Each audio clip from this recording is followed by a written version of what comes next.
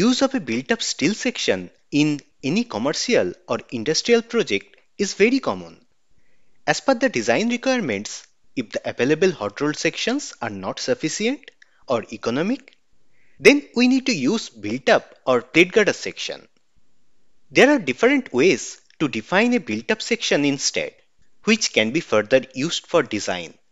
But do you know, if you select any incorrect method, design results might be inaccurate or incomplete? Hello, I am Surajit Ghosh, and in this video, I will discuss about different methods available in STAAD to define a built-up eye or plate girder section for design, and what are the advantage and disadvantage of each method. I'll cover only the built-up eye section in this video, which is widely used in the industry. Rest of the shapes will be covered in another video. I know you are still thinking about the incorrect design results. So before we start discussing about different methods, let's take a small example. In this STAAD model, I have created two goalpost frames with same column section and same applied load from the global X and Y direction. These frames are identical. Only difference is, in the first frame, I have assigned a taper section with same start and end depth. Basically, this is a 300 mm depth eye section with 8 mm web. In the second structure, I have assigned a user table wide flange section which has same flange and web dimension. For this section, inertia and area values are calculated using the calculate button. These members are designed using IS 800-2007 code. I have only assigned STP parameter to declare it as a built-up section and track parameter. Check the design outputs. Critical design ratio and condition are same for both these members. Now check the detail output from the ratio table. Bending and interaction ratio are same, but minor axis shear ratio is different. For the tapered member, the ratio is greater than 1, whereas the wide flange section passed the design check for the same shear force. That means the shear capacity must be different, and we can confirm this from the detailed design report. See, the major and minor axis shear capacity values are different between these sections. This proves that though the section dimensions are same, still due to improper section definition, section capacity might be different, which may lead to member failure. If you want to know why there is a difference in shear capacity, you need to watch this video till the end. Do you know there are 6 different methods available in STAAD by which we can add a user-defined or built-up eye section? We can add it directly in the standard section library by specifying the dimension and properties. Create a user table section with section type wide flange or eye section and specify the dimension. We can also draw the profile in section wizard or in the free sketch mode and import that in STAAD as a general section with equivalent eye section dimension. Finally, we can define it as a taper section with same or different start and end depth. Each of these methods has some advantage and disadvantage. I will discuss all this in detail. In this structure, I want to use an eye section with 700 mm depth and 10 mm thick web as the gantry. We know that this section is not available in the standard Indian or American section database. But we can easily add this section in the standard library from the section database manager. Here, we need to expand the relevant country table and add all dimensions along with few necessary property values like the area and inertia value. I have already discussed the detailed procedure how to add a new section in the standard library using section database manager or how to edit any existing property in my previous series on customization of standard steel database. You can go through those videos for more details. One of the major benefits of this process is once we add a section in the standard database, we can use it in any model. We can open any STAAD model and assign this section to the relevant member directly from the section catalog. Also, we can transfer this modified database to other colleagues. So we have the flexibility in terms of data transfer and reusability of data, which saves lot of time for any large project. Apart from that, we can design this section using any design code with checkcode command, and also program can use this section as an optimum section during section selection. This is now a part of the standard database and can be used during section optimization process. Only problem of this method is we need to calculate and specify some of the properties like all area and moment of inertia values are mandatory, but we can use any custom Excel file or even the section widget to calculate these properties. So in a way, we can overcome this disadvantage. Next method, the user table options. In the user table manager, there are several options available to create a user-defined section of any shape. For I section, we have two options, white flange and I section. There are few differences between these two options, and I'll start with the white flange section. For any white flange section, we need to define all the section dimensions, and we can use this calculate button to auto-generate the property values. Also, we can define a composite flange at the top of the I section, like a concrete bridge girder, and additional steel cover plate at the bottom. There is no option available to define a variable depth, so this method cannot be used to create a taper profile. Once all the information are provided, we can access this section from the user table option and assign this to any member. Coming to the advantage, we can use any white flange section for member design with checkcode command. Also, it can be used for optimization. We can add multiple white flange sections under a specific table and assign any section from this table. During optimization, program will use each of these sections, compare the design ratio values, and select the most economic section from this table. This is one of the most useful features of white flange section. If we are not sure whether our selected section is most economic or not, we can always create multiple sections with different dimension and use section optimization process to determine which section is most economic for any member. I have already discussed this process in the third part of steel optimization series. For white flange section, we can easily calculate the section properties from the dimension, which is very handy. Generic equations are used to calculate the properties, which is okay for cross-section and inertia values. For shear area calculation, area along the y and z axis are calculated using these equations. As you can notice here, shear area along y is calculated considering the overall depth of the section, and shear area along z axis is calculated considering 2/3 area of the flange.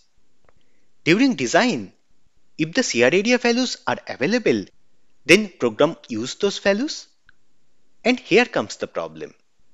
Calculation of shear area varies from code to code.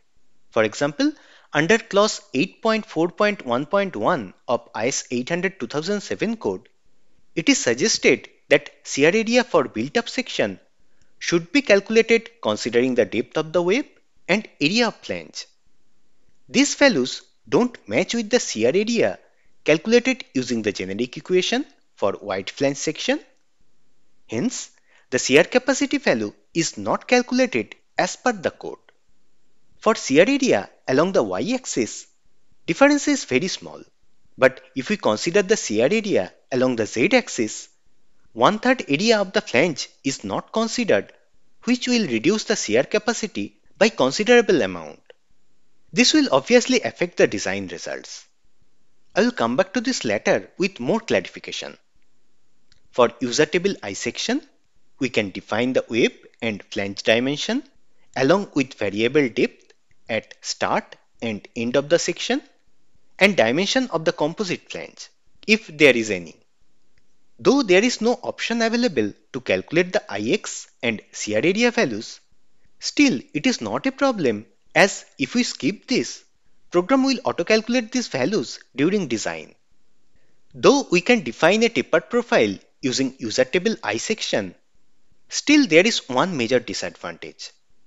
This section can only be used for member design using checkcode command. It is not possible to use this table for section selection. If we assign this section to any member and use select or select optimized command, then member design will be terminated with error. I don't prefer this method to create any uniform or tapered profile, as this can be defined easily using other method. Next, we have section widget and free sketch mode, and these options are very useful when we use any complex shape like a cruciform I section or an inverted channel on top of an I section, which is commonly used in a gantry girder. In section widget, we can easily create any custom shape either using any standard section, we can join multiple sections, or by using plate. And depending on the shape, all properties including area, inertia, section modulus, and radius of gyration are calculated. We can export this section to STAAD as an equivalent I section. We need to export it as general type, for which along with the properties, equivalent dimensions are exported. Depending on the section properties, dimension of the flange and web of equivalent I section is auto-generated, and we can further use it for member design. Note that shear area values are not auto-generated, as it varies from code to code as mentioned earlier. We can manually specify this, else this will be calculated during design. We can also use free sketch mode to draw the section outline or import the section from any DXF file. One of the advantages of this mode is we can specify the root radius or toe radius value. This option is not available in the section widget, and if we define the radius value, that will be further used for property calculation. This section can be exported to STAAD as a general I section with equivalent I section dimension and properties. If we talk about the disadvantage of section widget or free sketch mode, we can use these sections for member design using checkcode command. General I section design rules are followed for design, but these sections cannot be used for member selection. Also, as the original section dimension and shapes are lost, no section profile is displayed in the rendering view, which is kind of annoying. Finally, the tapered I option. Though it is meant to define sections with variable depth, still I have seen several models where a uniform I section is created with this option. I know it is very easy to define any I section using this option. No need to calculate the properties, as these are calculated during analysis and design. But still, there are few disadvantages. First of all the sections created using this option are mentioned as taper in the property table. It is extremely difficult to understand the section information from the name. Also, it is not possible to use this taper section for optimization. Tapered member optimization is still not implemented in STAAD, and if we define any uniform depth I section as tapered I, then program will not optimize this section. For taper as well as user table I section, section properties are calculated internally during design, and for shear area calculation, program considers the web depth and total flange area, which is in line with most of the design code. Now I think you understand why there is a difference in shear capacity between wide flange and tapered section.